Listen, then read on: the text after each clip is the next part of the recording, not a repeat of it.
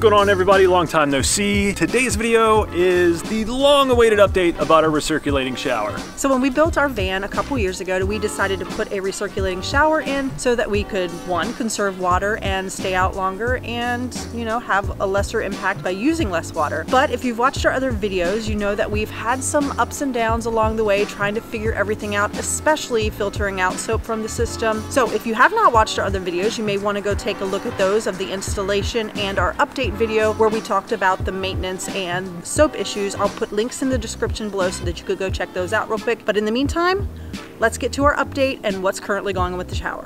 So unfortunately, this video isn't going to be exactly what many of you may be hoping for, which would be an update on the recirculating shower system, basically us fine-tuning it and figuring out ways to make it better work. Instead, today's video is going to be, one, we're going to tell you the reasons why we've decided not to continue with the recirculating shower and convert it to a normal shower. We are also going to go over our recirculating shower system with you again for those of you who may be interested in continuing to develop and find this information about the system useful. And then three, we are going to show you how we are converting our shower to a regular shower system. First, let's get into the reasons why we are converting it to a traditional shower. So number one is the UV filter. Our UV filter stopped working.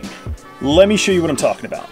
So this right here is our UV filter, and it is not working at the moment. This unit costs approximately $500 to $600 when we were building the van. So the big deal with that is that in order to replace it, it's expensive. We're not exactly sure why it failed, but we know these units aren't necessarily designed for RV or van life use. These things go through quite a beating going down rough roads. The second reason that we've decided to do away with the recirculating shower system is our issues with filtering out soap. So while we do have a pretty robust filtration system, our general bath soaps and shampoos and things like that, because they are petroleum based, tend to clog up the filters very quickly.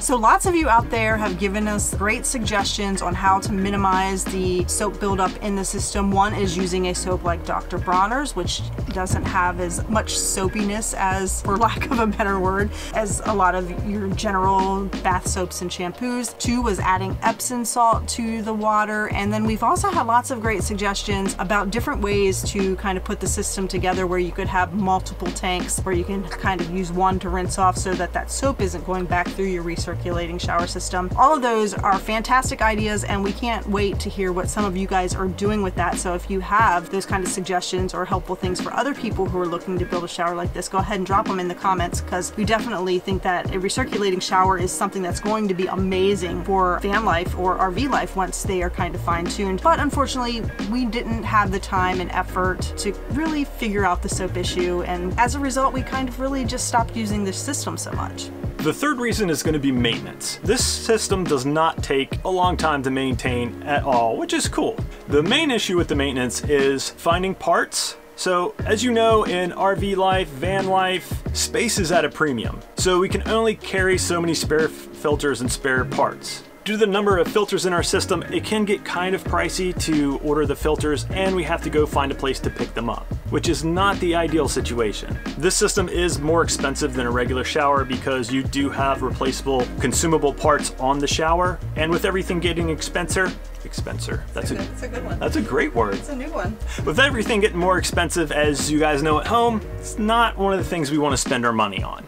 And the fourth reason why we've decided to convert the shower over to a traditional shower is the weather and temperature. A large portion of the recirculating shower system, all of the filters, are on the outside of the van. Therefore, our van is really only a 3-season van, and we can't take it into freezing temperatures. Well, we do take it into freezing temperatures, but we basically shut down our shower system and we can't use it when we're in those colder temperatures. By converting it to a traditional system, everything will be inside the van and we can use it in any type of weather.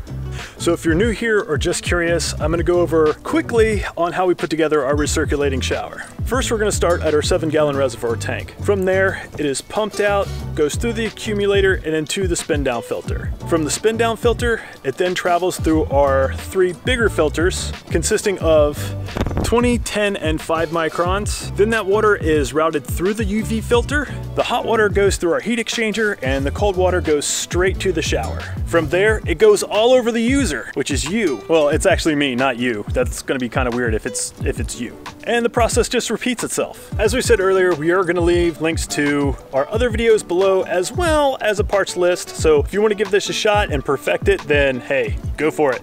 All right, so it is time to convert this recirculating shower to a very normal traditional shower. So we are currently in the garage area of our van, and this is where we are going to start converting it to a traditional shower. So this is where our 33-gallon water tank is located, and then we also have our pump that pumps the water out of this tank. So previously with the recirculating shower and this, they were two completely separate systems. The water in each never touched the water from the other. So hopefully this part won't be too bad of a project. We are essentially going to disconnect a couple of our cold water lines because the hot water line that comes out of the heat exchanger, we're going to leave that as is. We're just basically going to tie the cold water from this tank into the heat exchanger for the shower and then have them both go into a joint line. So we're basically just going to kind of wire it together so that we don't have to change out a lot of the PEX tubing, but we do have to switch out a few pieces and we need to do some three-way junctions in order to combine the two lines together.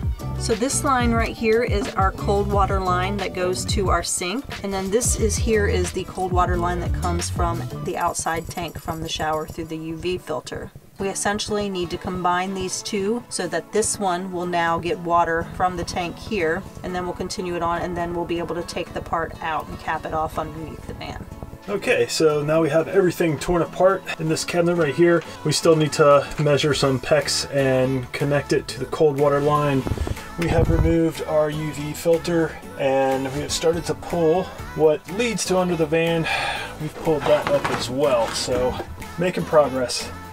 Okay, so we've plumbed the new three-ways in. But anyway, we've already got this done, so now comes the fun part where I get to remove all the stuff underneath. The filters, the spin down filter, the accumulator, and the pump. And once that's out, nothing left to it but to test it out.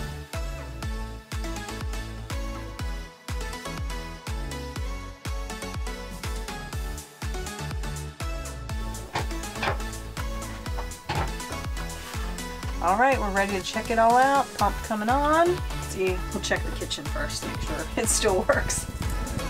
All right. Good water flow there. Shower. Just gonna go over here to do it. All right. Woohoo! Look at that. Now, check and make sure we don't have any leaks and we're good. Okay, so looks like we're pretty dry. Fittings are dry. Looks like we were successful.